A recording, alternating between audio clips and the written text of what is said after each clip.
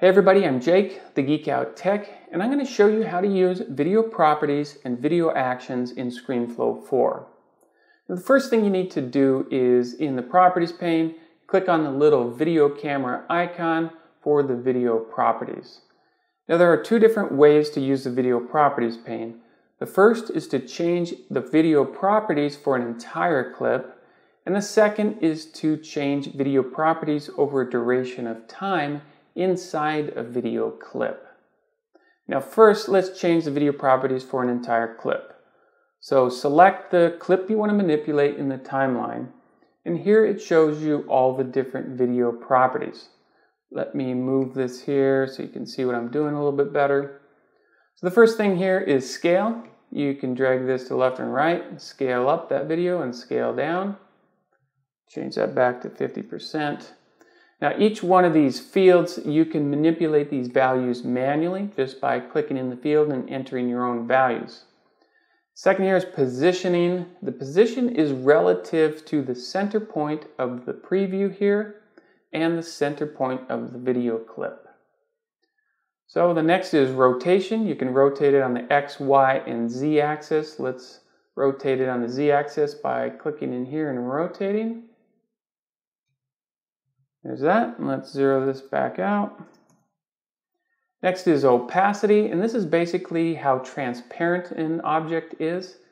Take this down, it becomes more and more transparent.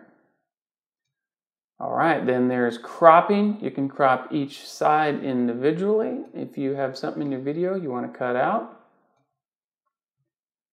Then there's adding a reflection. That's basically underneath. You can see here it gets more intense.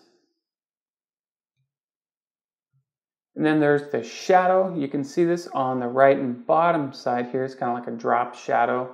You can change the angle by moving this little button here. Change that back. You can change the color. Say we want it to be orange. You can change that to orange. And the offset is how close or far away it is, like so. And you can change the opacity and blur size of that shadow. Next up we have color controls. The saturation, brightness, contrast can make your video clip look a little bit better.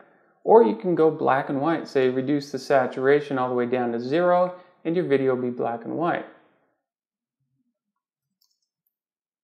Alright, and the last thing here is video filters.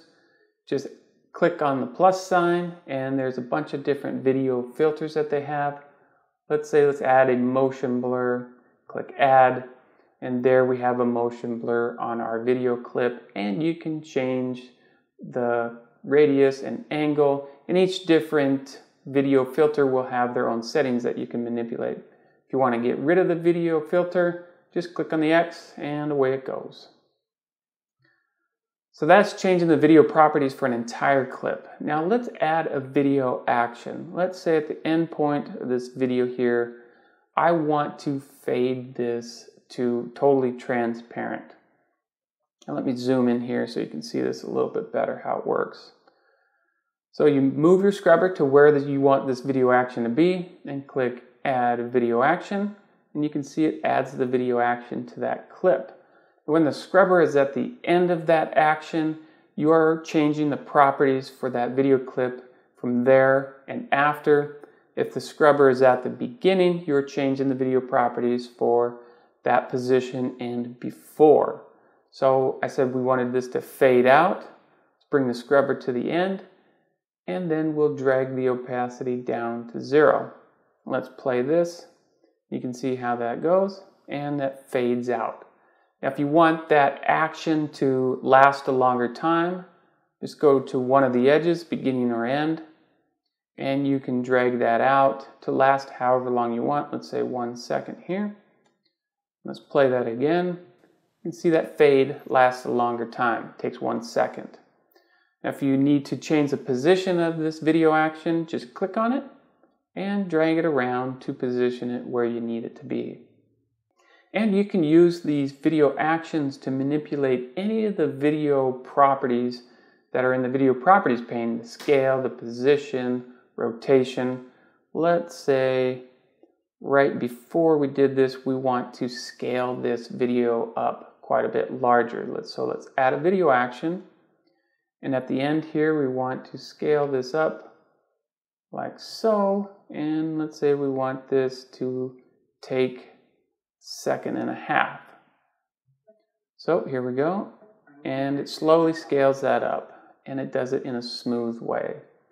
So you can change your rotation, opacity, all the different properties in that fashion. Now you can also use video actions in things other than video clips. You can use it in a text clip, annotations, and image files.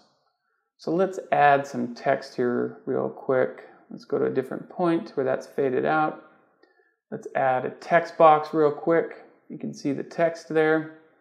Now if I add a video action, let's go back to video properties, add a video action. Let's say I wanted to, at the beginning of this, I wanted it to be completely faded out and have that text fade in, which is a pretty common thing to do. And you can see what that looks like. And that text fades in. And you can also, let's see, add another action, highlight the clip, add a video action. Let's say you wanted the text to scale all the way down at the end, and that gives another disappearing effect. So let's see how that looks. There you go. So that's using video properties and video actions in ScreenFlow 4. I'm Jake, the GeekOutTech. Thanks for watching. If you enjoyed this video, please hit the like button. It's the easiest way to support the channel. Subscribe if you haven't already, and I'll see you next time.